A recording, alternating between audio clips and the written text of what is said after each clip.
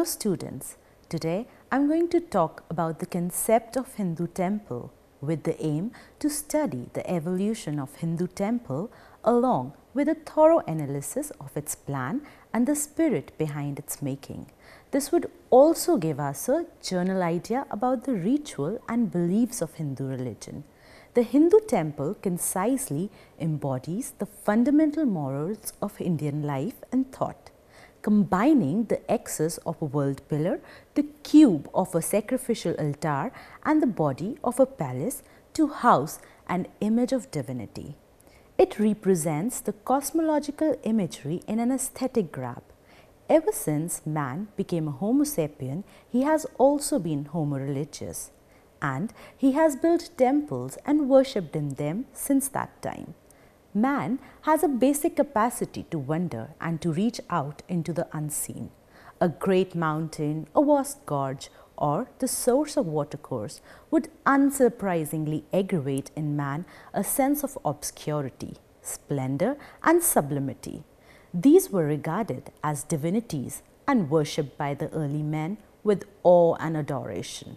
Similarly, unusual objects like an odd-shaped stone, a piece of meteor, the unusual shape of decayed tree trunks created in men not only inquisitiveness but a certain feeling of respect.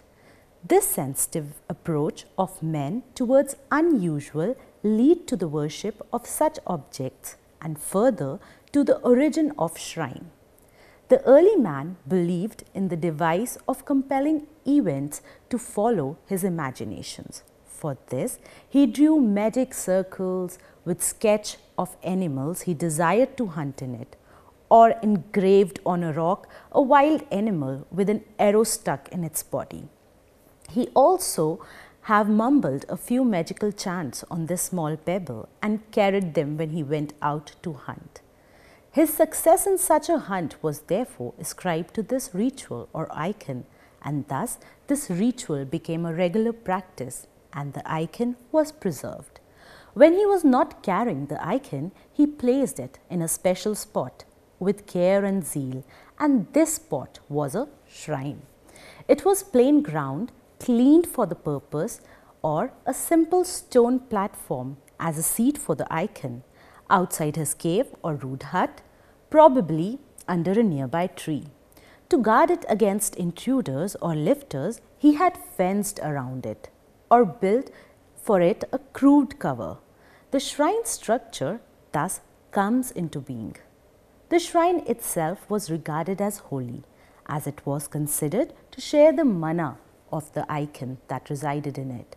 The icon that was placed in the shrine was either natural or a simple art piece, so man poured his artistic skill into the shrine to satisfy his artistic abilities, and this gave the shrine a mysterious and beautiful look. The stupas have been well known in India from Buddha's own days. This Buddhist adoption was a massive hemispherical structure filled with earth, pebbles, and stone, mantled by bricks and covered by stone slabs. It was erected on a broad circular platform called Medhi, providing a passage for ceremonial circumambulation and fenced by a running railing called Vedika. On top of this plain tumulus was a quadrangle terrace called Hermika, over which was placed a parasol called Chhatra, signifying spiritual sovereignty. There is a measure of truth in saying that the Hindu temple is a successor to the Buddhist stupa. Cave shrines chronologically paralleled the Buddhist stupas. The first full-scale Hindu temples were cut from a single rock or hill. These temples were limited in size only by how large a cliff could be found for the construction. Rock-hewn temples reached their peaks under the reign of Krishna I of the Rashtrakuta dynasty in the western Deccan plain. The 5 monolithic shrines in Mamallampur called Rathas, built by Narsingvarma I, represents a major change in the plan of the shrine. An icon carved by a sculptor replaced the concept of storing relic in the cella, and the chamber containing icon was opened to the worshipper. The shrine appeared like a hut because of its square plan and the pyramidal roof. 3 out of the 4 doors are blind, only the door facing the icon being open. The blind doors too had the representation of the same divinity, thus maintaining the concept of the 4 tornas of the stupa. Further, the sanctum, which is an innovation, is a small one, admitting but one worshipper at a time. The shrine was no doubt public, but the idea did not accommodate the community assembly as yet. This may be seen as the beginning of the monumental temple. In the canonical description, it is the sanctum alone that constitutes the real temple. Here is therefore the basic shrine. The Guptas were great temple builders and the earliest of the extant and independent structural temple in North and Central India which have withstood the ravages of time belong to their period. They were the ones who initiated the practice of keeping the icon in Garbhagriha, and the structure was enclosed by the courtyard which later housed a complex of shrines. The shikhra as a monumental spire on the top of the sanctum evolved in the 5th century, probably under the patronage of Gupta kings. Thus, the credit for evolution of the monumental style in Hindu temple architecture goes to the Guptas only. The first example is that of the modest structure at Tegawa near modern Jabalpur.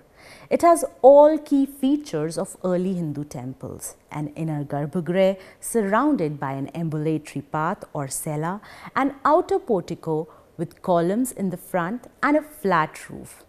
The early Gupta age architecture reached its peak with the construction of the fabulous little Shiva temple at Deoghar in the Jhansi district. This temple is significant for various reasons. The first and the foremost, the flat roof, is replaced by a raised structure above the Garbhagriha, thus giving the upper part of the sanctum a pyramidal shape and enhancing the grandeur of the shrine. The whole structure was placed on a pedestal, which added to the increase in the appearance of the height. The second notable point is the portico, which does not face only in one but in all the 4 directions. There is also the usual carved exuberance on the pillars. By the 4th century AD, the North Indian temples assumed a definite nuclear architectural identity which was gradually extended horizontally as well as vertically, till by the close of the 7th century it introduced a culvinaire spire called shikhra that constituted its distinctive cognizance. The broad geographical, climatical, cultural, racial, historical and linguistic differences between the northern plains and the southern peninsula of India resulted in distinct architectural styles. The Shastras, the ancient text on architecture, classify the temples into 3 orders. The Nagara or the northern style prevails in the land between Himalaya and Vindhya ranges. The Dravida or the southern style between that river and Kanyakumari, and the Vesara or the hybrid style between Vindhya ranges and the river Krishna. The Nagara temple is square or cruciform in the plane and its shikhra has a vertical emphasis. The Dravida, on the other hand, emphasizes the horizontal aspects. Its shikhra is octagonal or domical or in the shape of a vaulted roof. Another distinguishing feature of this type is the tall and storied towers on gateways, but this is a later innovation. The Vesara is circular in plan or apsidal and combines the shikhra features of the other 2 types. The Hindu temple is designed to bring about contact between men and the gods. It is here that the god appears to men. The process by which this contact is made comprises a series of ideas, beliefs, incorporating a complex symbolism. Dynamic rituals and ceremonies permit a realization of these ideas through which the Hindu temple functions as a place of transcendence. a place where man may progress from the world of illusion to knowledge and truth. Talking about the subject matter, the Hindu deities whose grace is invoked for salvation is worshipped in the form of an image or symbol sanctified to fit it for the god's residence. As in the earliest native cults, worship is primarily the sacrifice of service and sustenance. Like a supreme personage, the deity incumbent in his image is awakened from the sleep of non-manifestation, greeted with flowers, bathed, anointed, adorned, fed, honored in accordance with the tradition of circumambulation, entertained with dancing, confined with his wife, and paraded through the town in the glorious rathas on festivals. Worship is not congregational, it is performed by individual called pujari, as he wills, or more regularly at the principal times of the day by the priest whose caste and consancration fit him to represent the community at large. In practice, therefore, it requires the provision of little more than a cellar, a porch, and perhaps a vestibule to house the image and shelter the individual devotee, with a hall or pavilion large enough for ritual dancing or banqueting. Given no clear distinction between Hindu religious and secular life, beyond provision for worship, the temple is the center of intellectual and artistic endeavors, promoting the development of painting, sculpture, architecture, and the performing arts as well as philosophy and theology.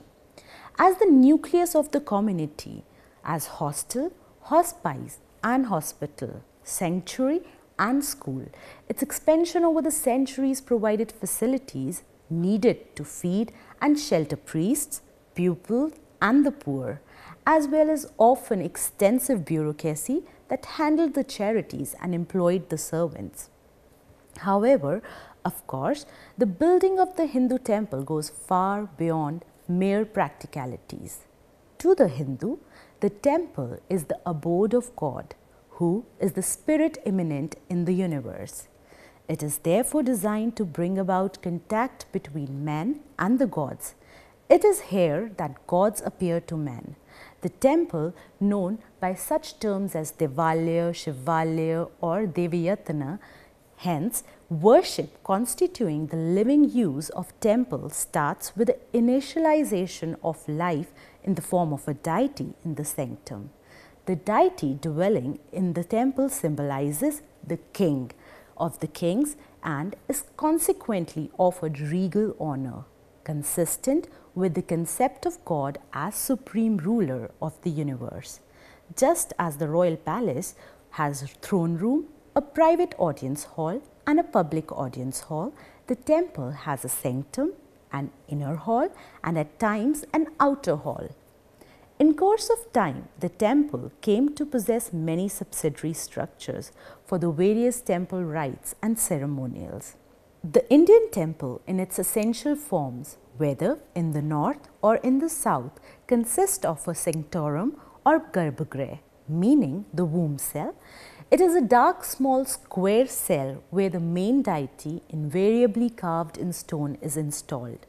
On the roof of this cell rises a shikhra or tower, also called as the vimana.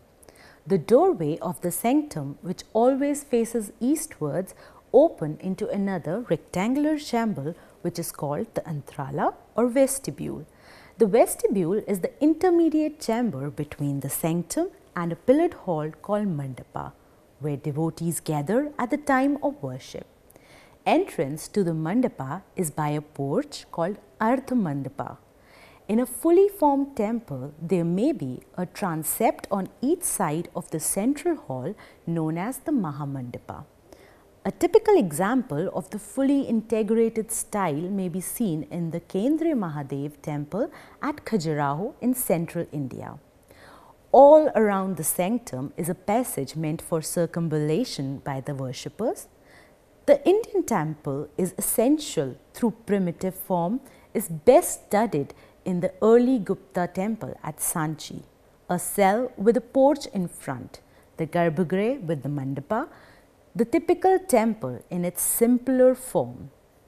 In some of the southern temples, a small intervening room is added between the cell and the porch called the antrala. The memory of flat-roofed Gupta temples is perhaps preserved in the form of a minor shrine of Nandi in the courtyard of the Viprukasha temple at Pattadakal, where the flat roof has a small chudha or pinnacle at the center.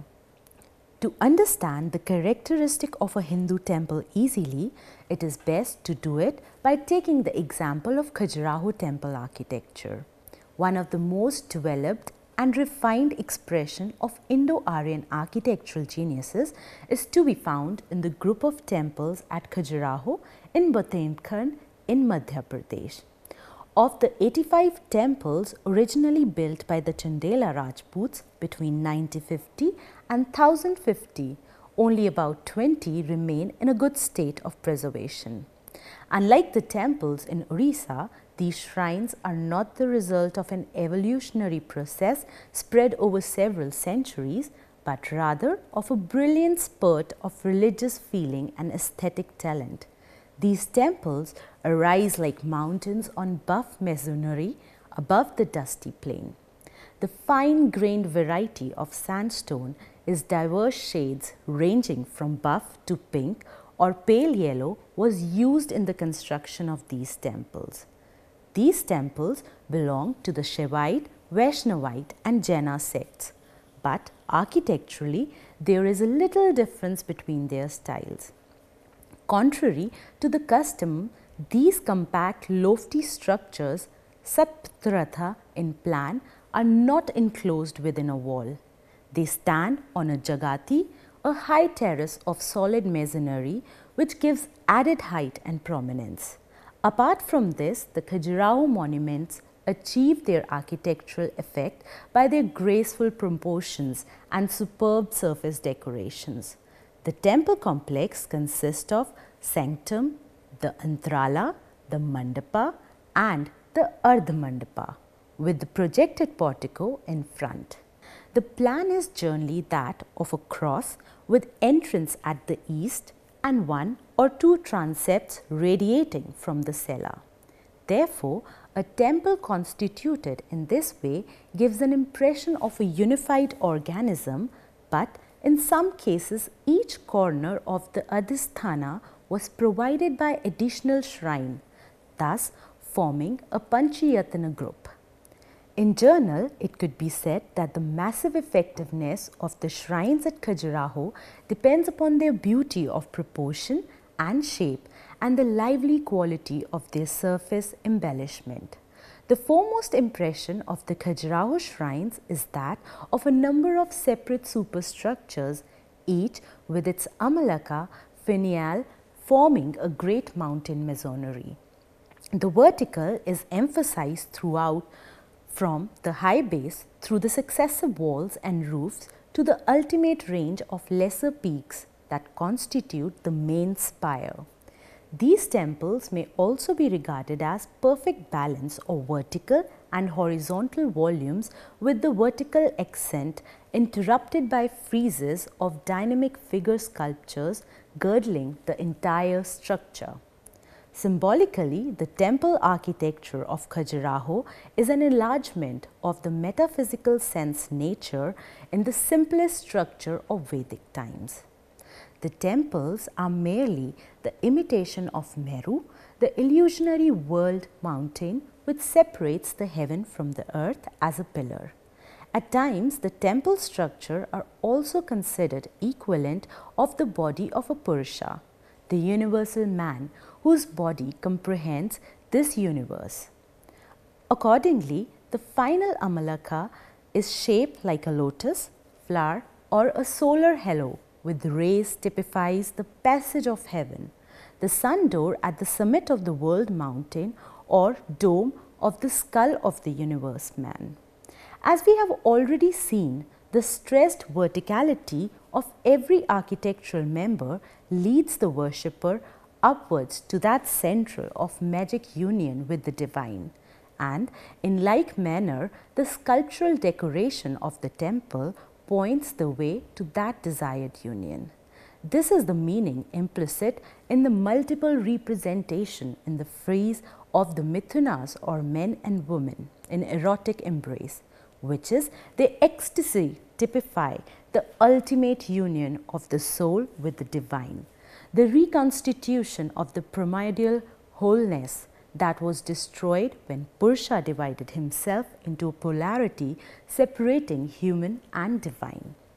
In its architecture and the spirit underlying it, the temple had not merely to be different from the residence of ordinary man, but had also to dominate its surroundings.